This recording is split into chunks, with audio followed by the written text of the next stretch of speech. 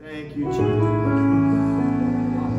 You know, I think tonight's going to be a little bit different. Y'all can be seated, but the kids, I don't know that the kids even have to be dismissed. They can stay. Kids can stay. Electronics wasn't working anyway. Hallelujah. Music ministers, if y'all need to take a seat for a second, but you can even keep playing. You can even keep playing softly if you want. Whenever we were here, I was going to talk again about the baptism of the Holy Spirit, about the gifts of prophecy. And, you know, where we stopped last time, well, what we started was 1 Corinthians 6:17. And how the scripture says, but he that is joined to the Lord is one spirit. So when you and I get saved, I just want to talk to you a little bit about a few different scriptures. And then we're going to worship the Lord some more. Whenever you and I get saved, it's important for us to understand that it's in our spirit, man, that the Lord comes alive on the inside of us. The Word of God teaches in the Old Testament in Ezekiel chapter 36, verses 25 through 27. And, I mean, if you want to put some of these scriptures up, that's fine. But in that particular passage of scripture, the Word of God teaches us that God promised that there would be a new covenant that was going to come. And in the new covenant, that what was going to happen, he says he's going to sprinkle you with blood. So this is 700 or so years before Jesus ever walked on the earth. He said, I will sprinkle you with water, is what it says. But the water is talking about the water of purification, which comes from the ashes of the red heifer. Now, with the ashes of the red heifer, the whole heifer, which is a female cow, was burned with the blood in it. And so what I need you to know is it's not a type of baptism, it's a type of what Jesus would do at the cross. So that within the purification waters, the blood was contained therein.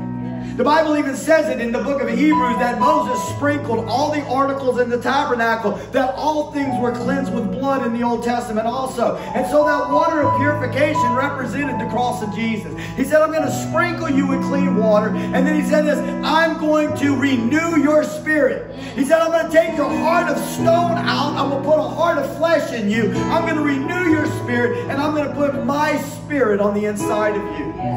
And then I'm going to cause you to walk according to my statutes and my judgments. Statutes and judgments represent the Word of God. For Israel in the Old Testament, they had the law, they had the Word of God. For Christian in the New Testament, we have both the Old Covenant and the New Covenant, the Old Testament, the New Testament. But what I want you to know is that God's Word was alive in Jesus, amen. And he sent Jesus to the earth, hallelujah. And that from there he's given us the written word that talks about Jesus. And I want you to know that when you and I get saved, that living word comes alive on the inside of us. He causes our spirit, man, to come alive. He puts his spirit on the inside of us. In 1 Corinthians 6:17, you can put that one up there, Haley. I want you to see it. It's a simple verse. As she's getting it up there, I want you to, 1 Corinthians 6:17 says this. It says, but he that is joined unto the Lord is one spirit. One spirit. The Spirit of God lives inside the spirit of man. If you're saved tonight, the Holy Spirit lives on the inside of you. And that's where he lives, inside of your spirit, man. Now, I don't know if you've ever been a believer that has struggled in your faith. I've been a believer that struggled in my faith. Amen. But I know I was saved. And all it took was one touch of the Master's hand. Yeah. And when he touched me, hallelujah, the Spirit in me came back alive, because the Spirit of the Holy Spirit came back alive. And whenever he came alive and I began to yield to him, hallelujah, he began to have his way. And as I began to yield to him more and more, step by step, he began to cause me to come even more alive. So I want to encourage you tonight that no matter where you are, no matter what you've been through, if you've ever been saved before, I got to tell you, I believe the Holy Spirit still lives on the inside of you. But depending upon how we live our life, and I want to get into that a little bit, depending on how we've been living our life, it can affect the condition of our spirit man. When we don't yield to the Holy Spirit, then it starts to cause trouble for our spirit also. And our spirit becomes more dormant to the things of God. But I got good news for you, that if you and I will yield ourselves, then guess what? The Lord will start to work on the inside of us. Listen, the Lord died on the cross to give us victory in life. He did. He's already defeated the powers of hell. We have to learn to believe and to trust in what Christ has done.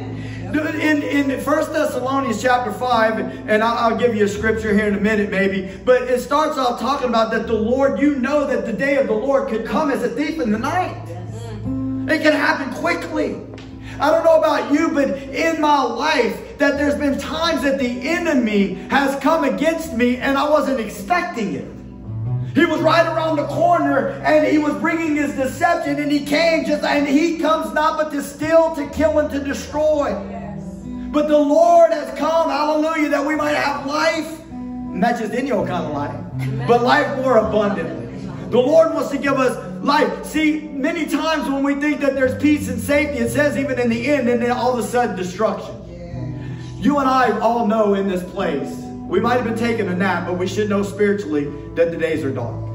The days are dark. Listen, it's all over the news. The world is going crazy. And I have to tell you that it's bad out there. But the good news is that Jesus is still in control. Amen. The scripture, one of the next scriptures that we talked about last time was Jude chapter 1 verse 20. And it says, "But you, beloved, building up yourselves on your most holy faith, praying in the Holy Ghost." See, first I was talking to you about being saved. Now I want to talk to you about being baptized in the Holy Spirit. It's important that you and I are baptized in the Holy Spirit. You're going to make it to heaven even if you're not baptized in the Holy Spirit, or at least we hope that the enemy don't get the best of you. But guess what? We need the baptism of the Holy Spirit to strengthen us on the inside. When we don't have another way to turn, we can call upon and begin to pray in the Holy Spirit. And the Holy Spirit will begin to build up our most holy faith. The Holy Spirit will begin to cause edification, of building up on the inside of us. Another scripture that we talked about was actually Romans chapter 8 verse 29. And I talked, that's where we ended actually. Where it talked about that the Spirit groans. He makes intercession for you. Can you put that one up there for me, Haley? Romans 8 and 29. Romans 8 and 29, that's it right there. But you are not in the flesh. Well, that's the wrong scripture. Sorry. What is it? 26, sorry. There we go. Likewise, the Spirit helps our infirmities. You know, the word infirmity means weaknesses. I don't know about you, but I do know about you, because I know about me, and I know that we're human beings. That's right. And outside of God, outside the help of God, we have infirmities. The word infirmity, one of the meanings of the word is a weakness. See, we are frail as human creatures left to ourselves. Good news, good news. God the Father sent His Son Jesus, hallelujah. And now He that is in us is greater than he that is in the world. You and I have the power of heaven at our disposal to walk in victory, to walk in the power of the Holy Spirit. If we will learn to yield to Him. But I want you to see this, that sometimes we're going through things in life. And whenever you have the Holy Spirit in you, guess what it says? That the Spirit will make intercession for us with groanings that cannot be uttered. Some people, we talked about it a little bit, and I'm not trying to get technical tonight. I really don't have too much more I'm going to say. I just want to mention a couple of things. That the word right there is not really talking about necessarily praying in your heavenly language or praying in tongues. But it's talking about something that's coming from the depth of your soul. Where I was going to bring you in 1 Thessalonians 5, you don't have to turn there right now. But what I wanted is, you can leave this up, but I wanted to say this. When they say peace and safety, then sudden destruction comes upon them as travail upon a woman with child. See, travail, it means great sorrow. Sometimes when we're burdened down because life is getting the best of us. Come on, somebody help me out, Christian. Because listen, as the pastor of the church, I can tell you, yes, I get up here and I call upon the Lord, and I've been spending time in prayer, and I get back there in that room, and sometimes I can feel the heaviness. But guess what? It's not just that I'm feeling heaviness on y'all. It ain't like the enemy's not trying to mess me up. The enemy's trying to mess me up. He's trying to tell me that there's situations in my life and in my family that are hopeless. But I'm here to tell you, he's a liar. He's a liar and the father of lies. And you and I need to learn some things. Because look, walking in darkness ain't going to get it done, my friend. Staying in darkness is not going to get it done. Trying to go to sleep in the midst of the things that are going on, you don't want to do that. You don't want to go to sleep and then wake up and realize you slept the whole thing away and then now destruction is really upon us. No. But travail like a woman. The sorrow will lead you to get to this place right here where you will begin to allow the Holy Spirit to groan through you.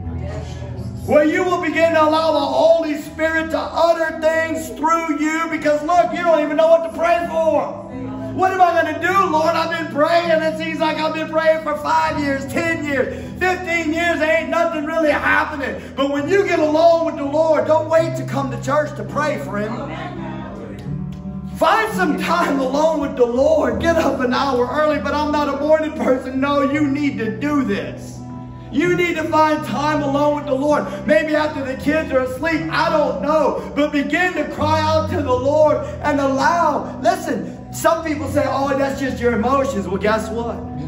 Sometimes when the Holy Spirit starts to move on you, you get emotional.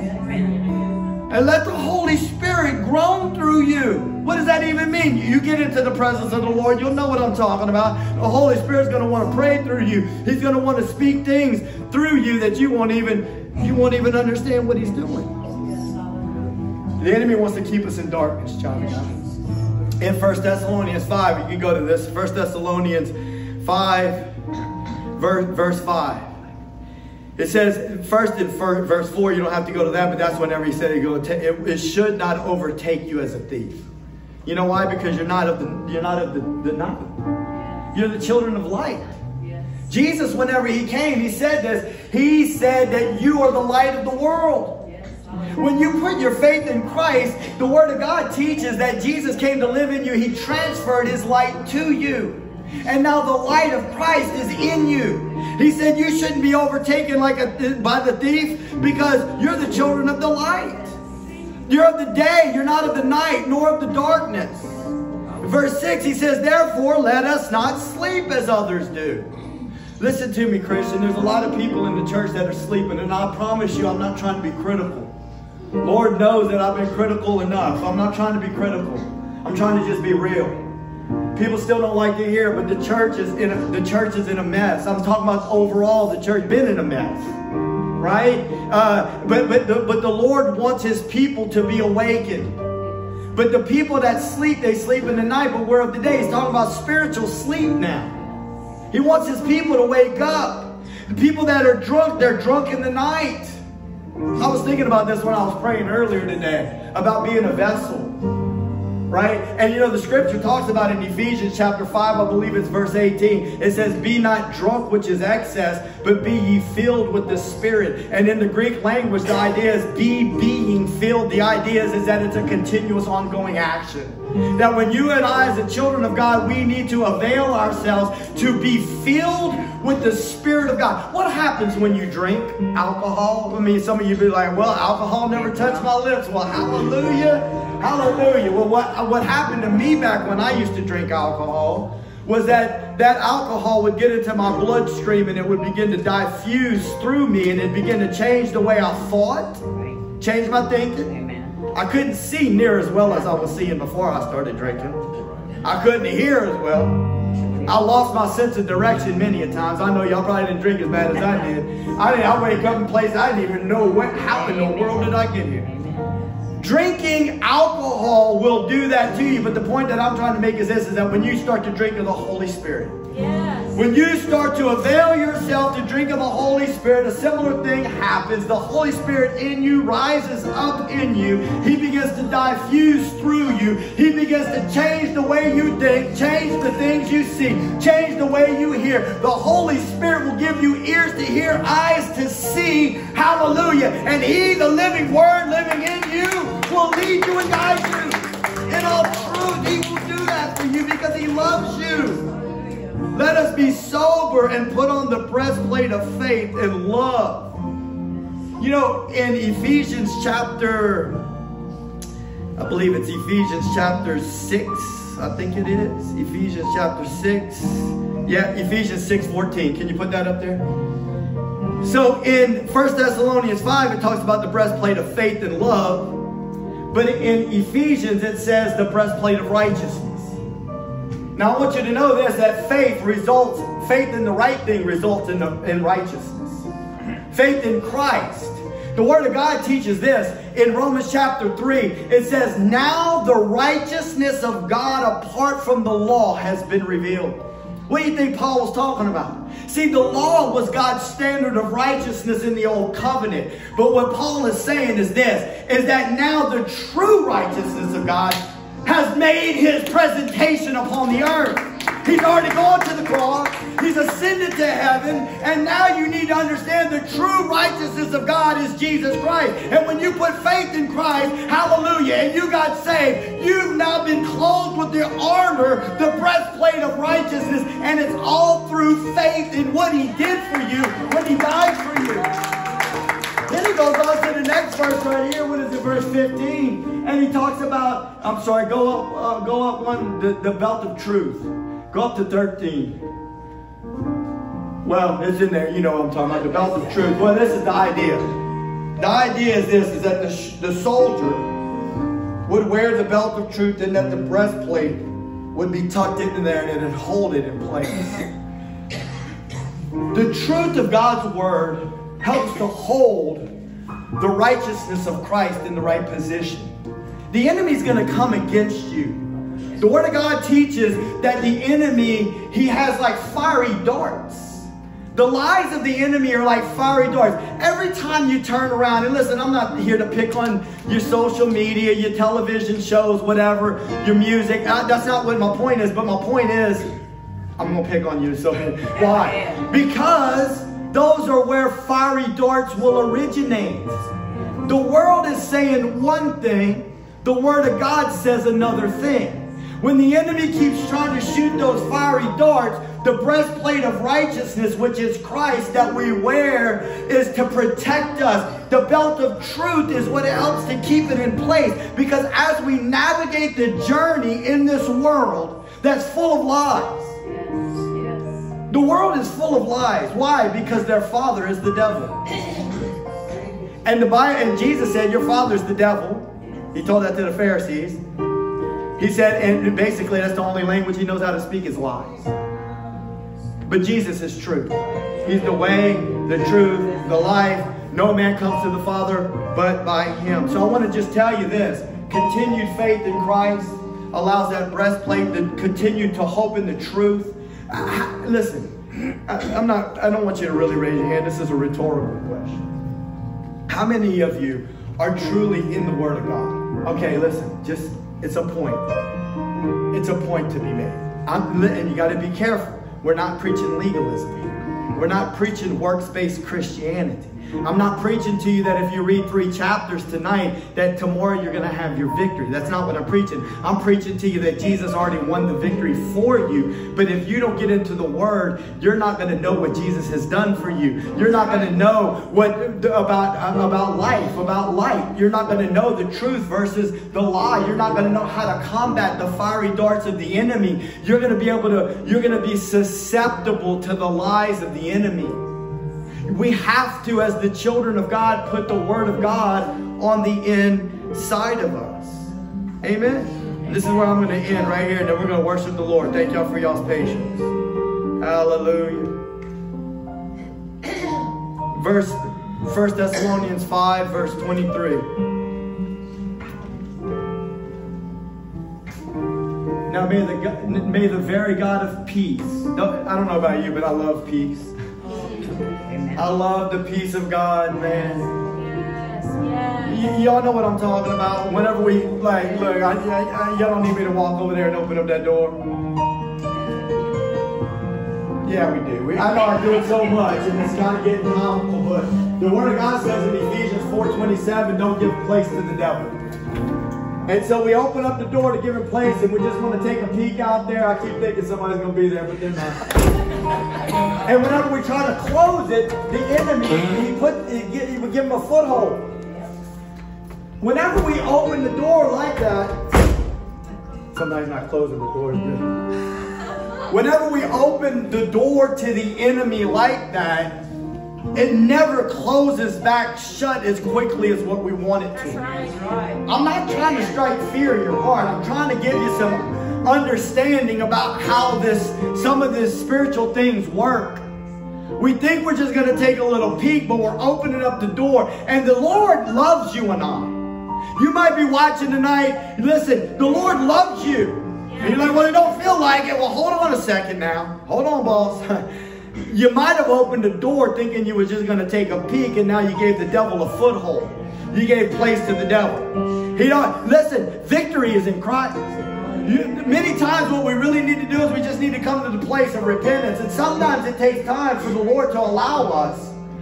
Like the children of Israel, they were stiff-necked, they were hard-hearted. Is it okay if I say that? I'm not talking about you, I'm talking about them. Stiff-necked, hard-hearted. They said, in one place it said their head was like a flint. Rebellious. I don't know about you, but that's been my life at times. But the Lord knows how to even use that in our life to bring us to a place where we're like, no, really, Lord. Really, really, really. I want to serve you. And I need your help. I need your help. So what was I trying to say? The God of peace. Peace is a beautiful thing. When we open the door, we allow in chaos. But then when we start to close the door, submit to God, resist the devil, and he will flee from you. Submit to the will of God. Submit to the work of God. You can't fight the devil on your own. Submit to the truth of God's word. Jesus has defeated him. Submit to the truth of God's word that when you walk outside of Christ, that repentance must come. Pour your heart out to the Lord. Amen. And then there, instead of chaos, peace. Peace enters in. Hallelujah. And then it goes on to say, may the God of peace sanctify you whole. And I pray, God, your whole spirit and soul and body be preserved blameless unto the coming of our Lord Jesus Christ. Just real quick, I want to talk to you about this sanctification. You know what sanctification means? It's a fancy church word. But you know what it means? It means to be made holy. It means to be made separate. God expects that his people be separated from the world. It's very clear in the Bible. I'm not being mean. I'm just telling you what the Bible says.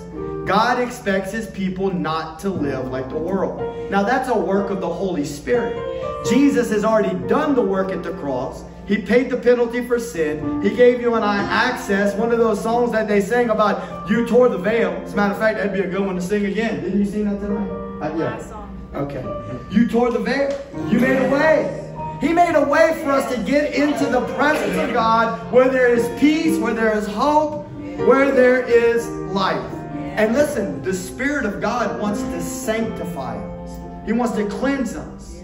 He wants to purge us. He wants to sanctify everything about us. He wants to, and listen, the Spirit of God, you remember I said this, the Holy Spirit's alive inside of your spirit. But sometimes, and it's not just even always our flesh. I'm starting to realize this. I've really been digging deep into this soul stuff. The soul, which entails the mind, the will, the emotions. There's a lot of Matt Hebert. Yeah, it's sometimes connected to the flesh, and that's automatically related to sinful activity. But sometimes even the good parts of Matt can get in the way. See, before they ate from the tree of the knowledge of good and evil, they only knew God. Then when they partake of the tree of the knowledge of good and evil, now they knew good and evil. And sometimes we'll even let our good get in the way. We'll try to help God out. I'm going to help you out right here, Lord. I got this. No. The Holy Spirit on the inside of us wants to be in control.